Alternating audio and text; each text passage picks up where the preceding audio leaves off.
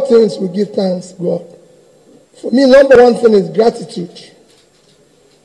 Gratitude to God Almighty that continue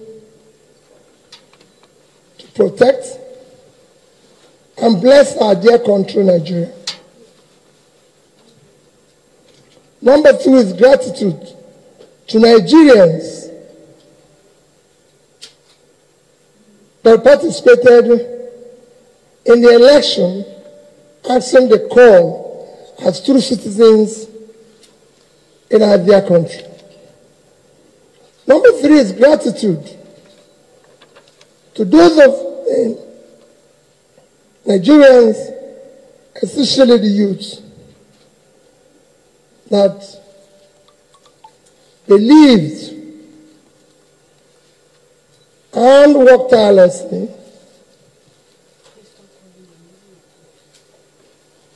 for a new Nigeria, and trusting that new Nigeria on that team and my good self. I thank them for their hard work. Gratitude to the obedient youths, those who believe that a new Nigeria is possible. And I say to them that a new Nigeria is possible. I will work for that new Nigeria that is possible. Their resilience, their hard work for a new Nigeria should not be vain. Daddy and I remain committed to that new Nigeria. I know how they'll be feeling now because of the way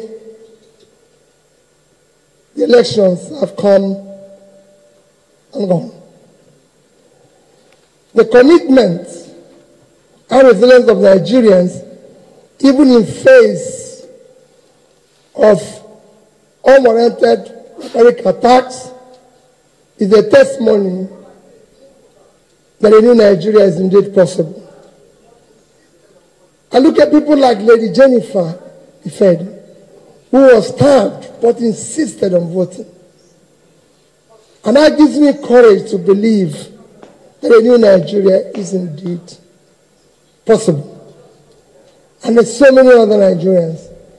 The election that we just witnessed have been conducted and results announced as programmed. It is a clear vision from electoral rules and guidelines, as we were promised. This election, as you know, did not meet the minimum standard expected of a free, transparent, credible, fair election. It will go down as one of the most controversial elections ever conducted in Nigeria. The good and hard-working people of Nigeria have again been robbed by our supposed leaders whom they trusted. However, let me humbly and most respectfully appeal to all Nigerians to remain peaceful, law-abiding, and conduct themselves in most responsible manner. Please be assured that Dati and I, and indeed all of us, this is not the end, but the beginning of the journey for a birth of new Nigeria.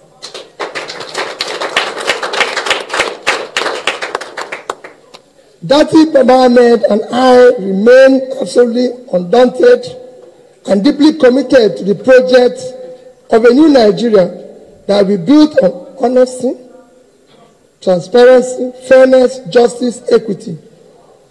All the above starts with the process. The process through which people come into office is far more fundamental, more important than what they do thereafter. It is my belief, and I've maintained so consistently, that if you must answer His Excellency, the process through which you arrive to office must be excellent.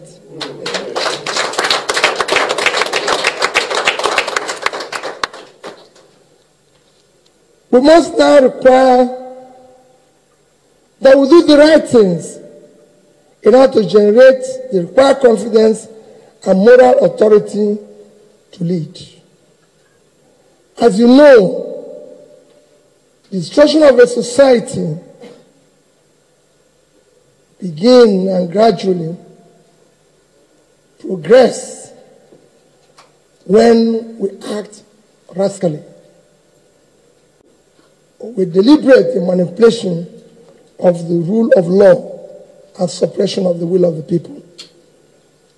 During my campaign process, I said that we will govern by the rule of law, because we know what not doing that will bring about. And that's why we insisted that. Let me reiterate. And I assure you that good people of Nigeria, that we will explore all legal and peaceful options to reclaim our mandate. We won the election. We won the election. And we will prove it to Nigerians.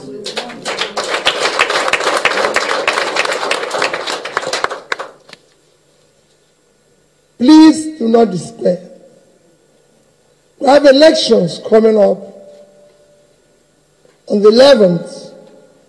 I enjoy you to go out, campaign,